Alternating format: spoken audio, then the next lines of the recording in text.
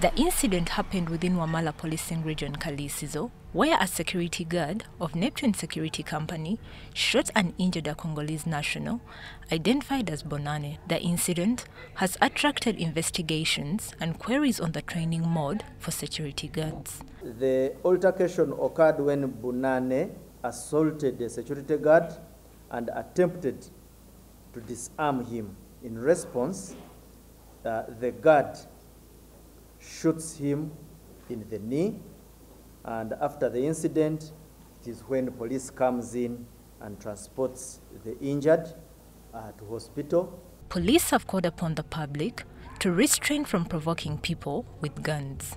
You find individuals tackling armed personnel.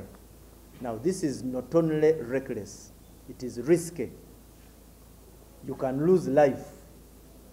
The reasons as to which you are confronting the armed personnel can be addressed without necessarily going for the confrontation. Over the weekend, police carried out operations in different hotspots within Kampala Metropolitan, in areas of Luzira and Chisenyi, where several criminal gangs were neutralized and 12 suspects arrested. Communities have leadership structures.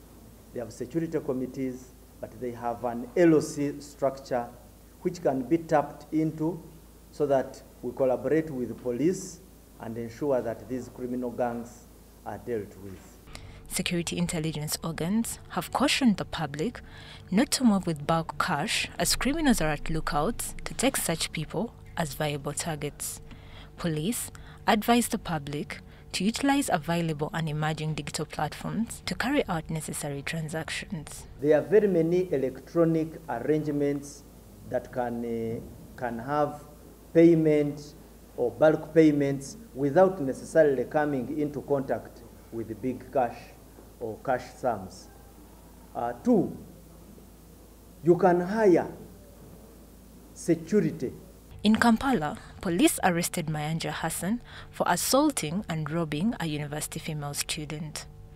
It is alleged that Hassan and his accomplices, still on the run, ambushed a Victoria University female student, Arinitwe McLean, and robbed her valuables.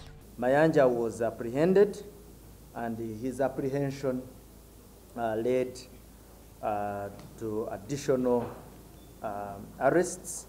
He was also found in possession of a hammer and the stolen items. Police intend to use information from Hassan to apprehend his accomplices. Patricia Nandago and Roger Skomagom for UBC.